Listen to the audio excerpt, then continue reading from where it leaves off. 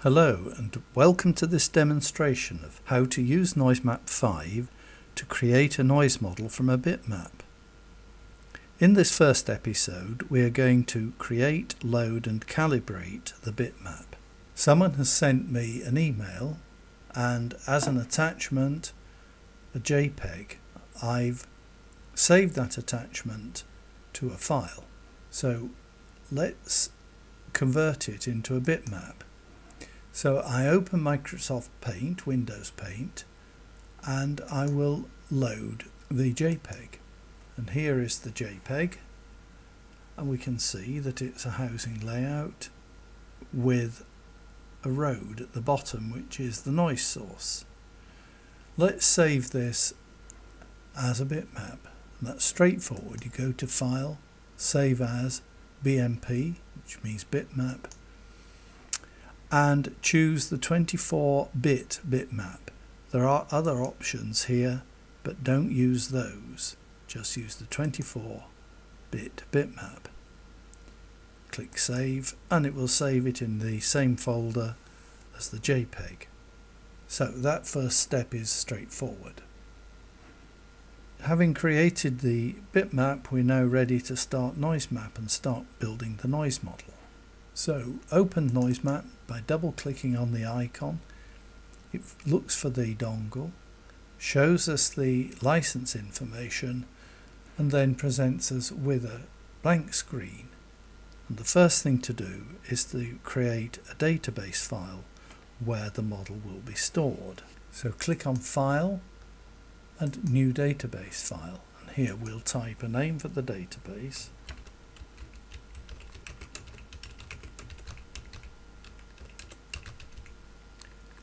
And a description.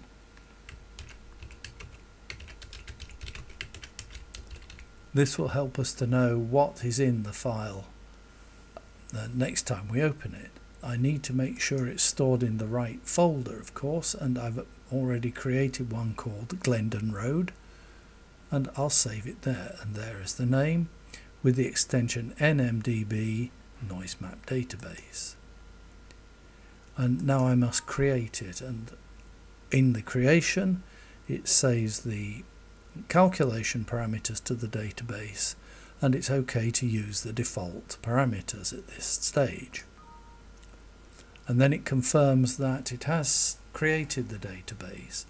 This could be important if you're working over a network or over the internet, just in case there is some communication problem. You don't want to find you've done a lot of work and it hasn't been saved. Now we're ready to load the bitmap.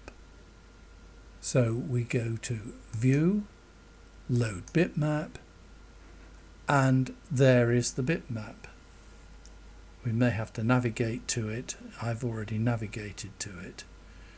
So I select that and open it. And it now appears quite small in the middle of the screen. Before I can really do any work on it, I need to enlarge it, so I'll just pull the corners out to fill the screen. But I need to zoom in on the model, so I need to go to View Mode, pick Zoom, and I'll zoom in. Now we can see that that looks like the JPEG that we saw in Paint, but you will notice that there's no scale, there's no grid or scale marker, but I do happen to know that this building here is 10 meters wide, and I'm going to use that information to calibrate the bitmap. In other words, to tell NoiseMap whereabouts this picture is located in the world. So let's zoom in a bit further. I'm still in the zoom crosshairs, and I'm going to calibrate on that end of the building. There we are, I've zoomed in. Now it's pixelated, but I know that the two corners of the building are here and here. So let's now go to the pick mode. Pick means pick the coordinates that I'm going to use for calibration. So now I've got the crosshairs, I'm in pick mode. I'm going to create the first calibration point on this corner of the building. And the model must be in positive space, in other words in the positive quadrant of the grid, and I don't want any part of it to be in the negative, so I'm going to make this point 1000, 1000 and select that. The building is 10 meters wide and the calibration points must be along the same y-axis line, so this point will be 10 meters from the first point, so that is 1010, and the y-axis line is horizontal. It must be the same as the first point, so that's 1000. Okay, now it tells me that it's sloping downwards at 4.4 degrees. Well, I can see that. And we've also got the position of the top right and bottom left coordinates. This enables us to check that nothing is in the negative space, so that's okay. And now I select exit to go back to the main view. Now exit is on the calibrate menu item. I click exit. It now says create an RNB file. An RNB file is a calibration file which saves the calibration information for this map, so I don't have to do the calibration again. So yes, I do want to create one, and it will give it the same name as the BMP but with the extension RNB, which is the calibration file. Save that. Once the calibration is finished, I return to the NoiseMap screen, and you will see how the grid is slightly rotated. That's because the bitmap always remains at its original rotation. You can't actually rotate the bitmap. But what we can do is to zoom in, and there's several ways of zooming in NoiseMap. One is to use zoom to area selection, which I click on. I can now draw a box round there, and that zooms to the full bitmap. I can of course zoom in a bit further perhaps. So if I press page up, that also zooms in, but it's moved off the bottom of the screen. So if I press the cursor down button, that effect moves the map upwards. I can make it a bit bigger, so I'll press page up again, and that's quite nice because I'm going to start off by digitizing the road. So I'm going to add the road.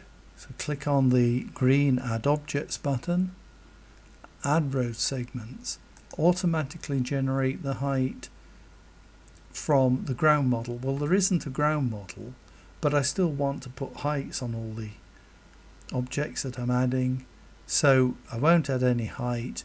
Everything will be essentially at sea level. Click OK to move to the add mode. I'm now going to make a line following the center line of this road, following the curvature as reasonably well as I can. It won't be perfect, but that doesn't really matter. I need the segments to be as long as I can get them whilst following the curvature of the road. And NoiseMap will always break at the grid lines, so I'll try and put this point on the grid line.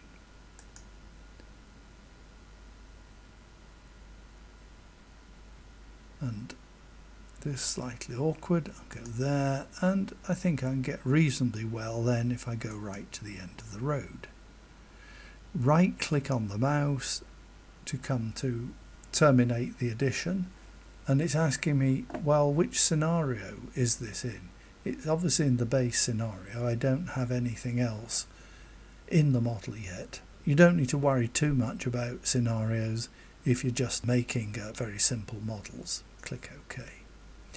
Now, due to some quirk, when there are no objects added, NoiseMap displaces the objects from the bitmap, but you can get it right just by switching the bitmap off and on again using this button. And here are the properties. If the properties window is not open, then just click on the pen and paper button in the toolbar to open it. And you can then reposition it to a convenient place on the screen. So let's give this road a name. Oh, it's got a name. Let's add the name. But we'll also notice that the lines do come a bit outside the highway boundaries. And in fact, if I measure that across there, well, it's about 7 meters, but the carriageway width is half of that value. So 3.5 meters. Now you can see that that new width isn't redrawn until I click apply, and now it's redrawn, and I think that follows the line of the road, not perfectly, but pretty well and fairly accurately on this side, which is nearest to the houses. So I think we can live with that. So far this is still in the computer memory, and to make sure it's saved properly I need to save it to the database. So I go to File, Commit Changes, the shortcut will be Control S, and I'll save it to the base scenario, and it tells me that that's been done successfully. That's an important confirmation, as I've said before, particularly if you're working on a network. Well, I think that's enough for episode 1, and in episode 2 we will learn how to add building objects. But for now, let's exit NoiseMap. We go to File and Exit. And thank you for watching. Goodbye for now.